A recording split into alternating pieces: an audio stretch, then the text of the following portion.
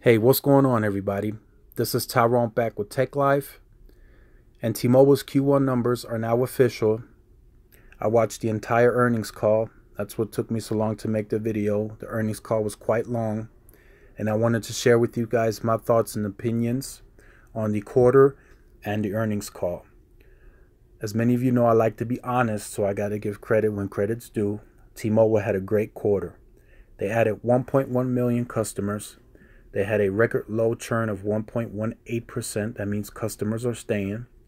And 11% growth in service and total revenue. So those are great numbers for T-Mobile. I know AT&T and Sprint still have to post their numbers, but they won't get anywhere close to T-Mobile. So T-Mobile will have the biggest growth in Q1. So there's a few things that I wanted to point out that I felt like weren't talked about in the earnings call. T-Mobile's revenue in Q4 of 16 was 10.2 billion. In Q1 of 17, it dropped to 9.6 billion. So yeah, T-Mobile is growing by 1.1 million customers, but it's at a cost.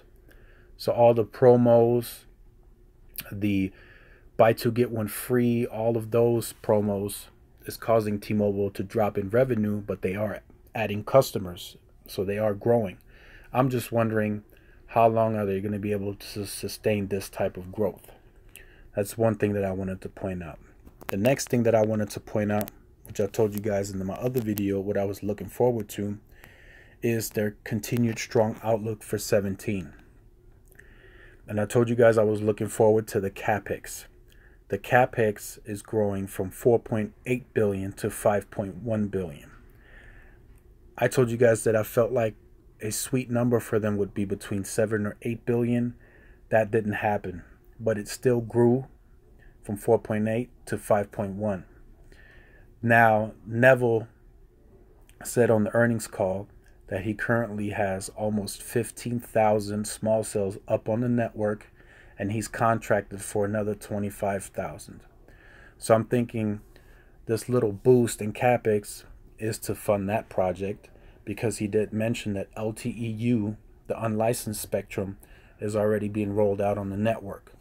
So these small cells will help the LTEU, the unlicensed spectrum, to be put to use better on the network, and it'll be better for the customer as well. So that's one thing that I wanted to point out. I'm not disappointed in the CapEx, but I just felt like with the 600 megahertz and the preparation, I think it should have been a little more, but we'll see. Maybe as we get into Q2 or Q3, we will see it go up. Now, what I am quite impressed with is the postpaid growth. So they increased it from 2.8 to 3.5, up from 2.4 to 3.4. So that's great to see. It looks like T-Mobile will continue to grow throughout the year, but like I just said, at what cost? So the growth is there. We just want to see at what cost. And John did mention during the call that before the end of this Q2, we will see another uncarrier. So I want to see what he has to, plan for that, or what he's going to offer. So that will be a uncarrier to look forward to. Next, we are still in the quiet period, so they weren't able to be specific, but he did make a few hints, and he hinted towards Dish Network. He said he liked that content. What that really meant, I don't know, but he said he liked it. So this upcoming Thursday, it's going to be a crazy day. I'm going to have a lot of research to do, because I think there's going to be a lot of news dropping that day. So stay tuned for that. But on Thursday is going to be a big day. We're not just T-Mobile, but maybe Sprint, Comcast, Charter. A lot of companies are going to come out the closet and start talking. So Thursday will be a big day to be tuned into the channel. So now onto the earnings call. I kind of dislike Neville. When he spoke as if Verizon has no chance anymore. They won't be able to keep up with us. He was pretty much talking like Verizon was a Sprint. Verizon still has money. They still have a lot of money, and they, I got to give it to them. I mean, Verizon chose to build instead of buy. They wanted to build towers. They wanted to build small cells. They chose not to buy any more spectrum as of yet. They are going to have to buy more spectrum, especially mid-band, in my opinion. But as of yet, they are building instead of buying. And Neville said that will cause Verizon to slip in speeds because of the unlimited. He says, as of recent reports from Ookla, if you guys remember my Wireless Weekly recap, I posted the national averages of speed tests, and Verizon is, as of that report, still second, close to T-Mobile. He says in recent weeks, Verizon has dropped below AT&T. So right now it's T-Mobile, AT&T, Verizon, and then Sprint is catching up to Verizon. So according to him, soon Verizon will be in fourth place on national averages on speeds. That to me was, I dislike that. He should have said, I will bring the competition to Verizon, or we're getting better. But he's pretty much saying at this point, since we got that low band spectrum, we're going to have the best network ever, and Verizon's not going to be able to keep up with us. I understand confidence. If you have confidence in your team and in your network, that's fine. But he's taking it to a whole nother level, in my opinion. That's just me. He's sort of like becoming like John. So I just wanted to point that out to you guys. If you watched the earnings call, let me know in the comment section down below how you felt about that. I know T-Mobile's network is getting better. I know it's getting faster, but it's not anywhere close to Verizon as far as the scalability on the square miles of LTE. And he even admitted it on the earnings call. He's not going to be able to catch Verizon anytime soon. He says on organic network, he's going to have to use roaming partners.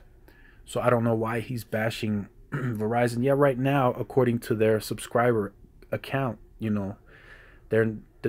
their spectrum is not matching up with how many customers they have.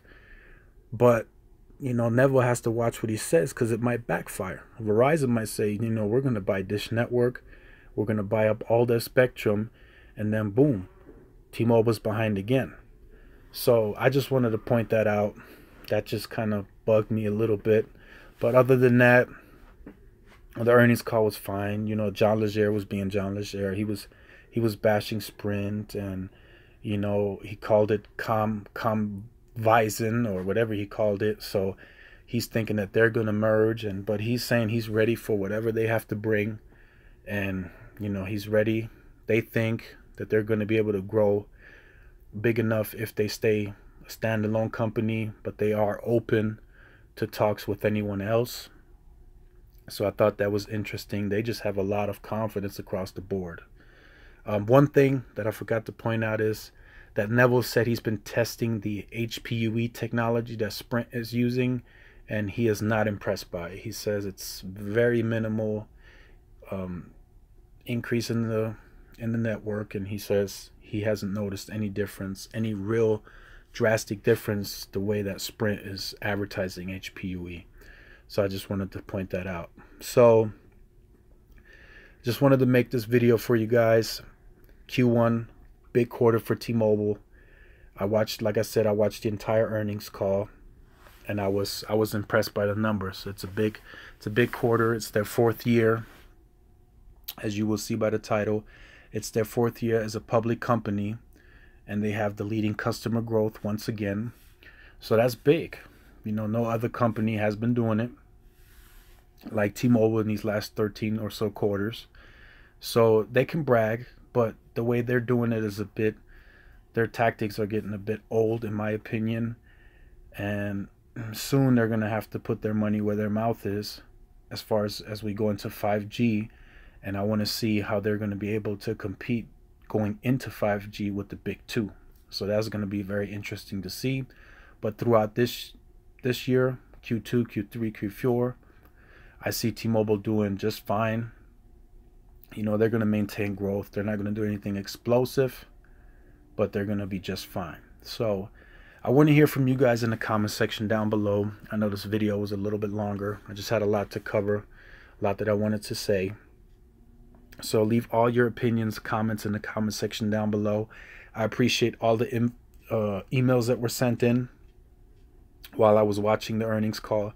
Definitely much appreciated. Give these videos a thumbs up. It keeps me motivated, keeps me going. Like, share, subscribe. This is Tyrone with Tech Life, and I will see you guys in the next video. Peace.